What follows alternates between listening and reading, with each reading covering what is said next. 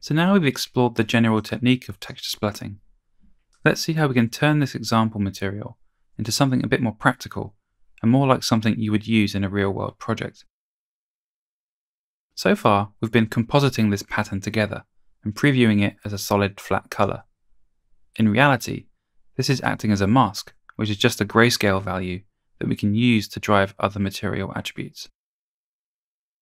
I'm going to bring in another texture sample node, and just as an example, I'm going to search for the cobblestone rough texture that comes as part of the starter content, because it will serve as a simple base for which to place our puddles on top of. We want the one with the _d suffix for diffuse.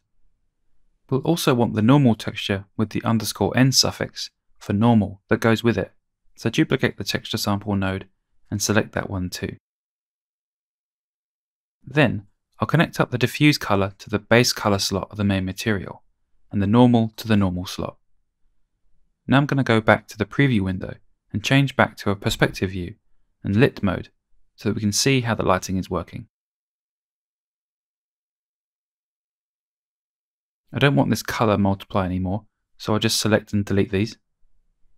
Now, before we use this mask, I've noticed that the texture looks a bit grey in the preview.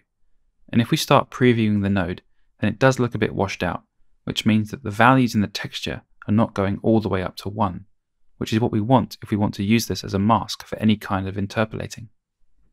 To remedy that, I'll create a multiply node with the M key and set the default multiply value up to 8, which if we have a look should push most of the non-zero values above 1. Then we should create a clamp node to make sure that all the values get clamped at 1, and now we can use this as a mask. To illustrate this, I'm going to modify our material so that in areas where our splat mask is white, we want the normals to be completely flat and not bumpy like in the normal texture. To create normals that are flat, we want to set the normal in tangent space to be a normal that sticks up directly from the triangle face of the mesh. This will make the mesh go back to appearing flat. The normal that does this is 0, 0, 1. So create a 3D vector constant node by holding 3 and clicking down, then set the B component, which is really the Z component, to 1. Then we can interpolate between the original normal value and the constant normal. And we'll use our mask as the blend value to effectively choose between them. If we plug that into the normal slot of the material, we can take a look at the preview window.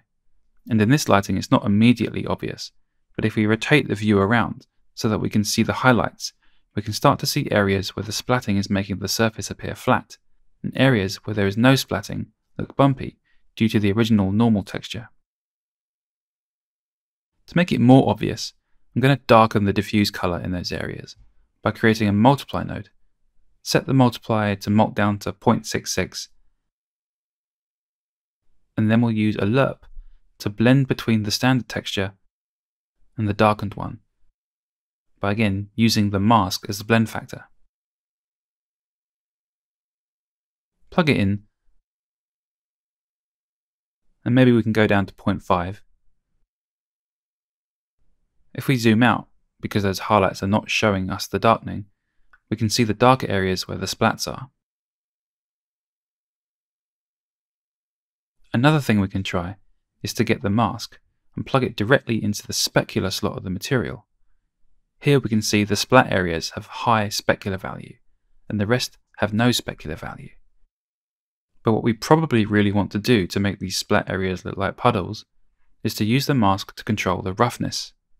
We want the puddle areas to have no roughness so that they reflect clearly. Our current mask will make the puddle areas fully rough though, because its value is 1 in those areas. So we can invert a 0 to 1 mask by using a 1 minus node. This performs an operation which takes 1 and subtracts the value that you give it, which makes values that were 1 turn to 0, and values that were 0 turn to 1. So plug it into the roughness, and we can see the puddle areas are now fully reflective, and the non-puddle areas are rough and don't reflect as much. I'll hit apply and go back to the main viewport and see how this looks in our test level. As you can see, we're starting to get something that looks like a lot of puddles all over the floor. To make these reflections a bit cooler to look at and not just have them reflect a blue sky, I'll drag in some static mesh assets from the starter content. If we place them around and then go full screen and move around a bit, then it's starting to look a bit more interesting.